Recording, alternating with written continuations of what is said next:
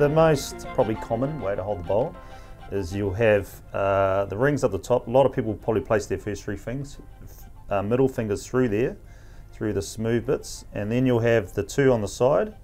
There's one over here and there's one over here. Well, generally that's just the balance, and then your thumb just sits in like that. Now if the bowl has grips, a lot of people will maybe want to put their thumb in the grips. This can rotate. The thumb can come up a little bit higher if you want to.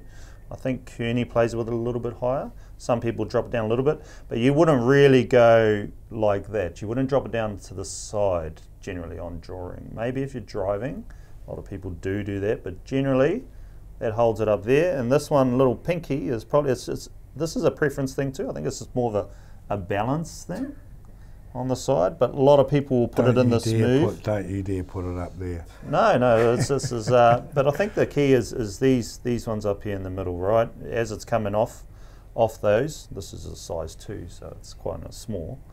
But as it's coming off there, as long as it's running off these here, generally you can't go wrong.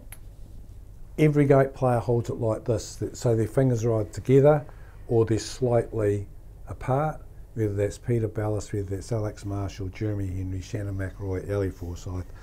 And they do that for a reason, and Shannon's already articulated the reason why.